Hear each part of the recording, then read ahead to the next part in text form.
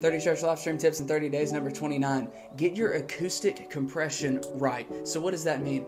A lot of church bands, a lot of worship teams, the primary driving force in the music is an acoustic guitar, and that's both good and can be bad, because a lot of times you have an acoustic player that's also the singer, so they're more focused on the singing, not the playing, and there's nothing wrong with that.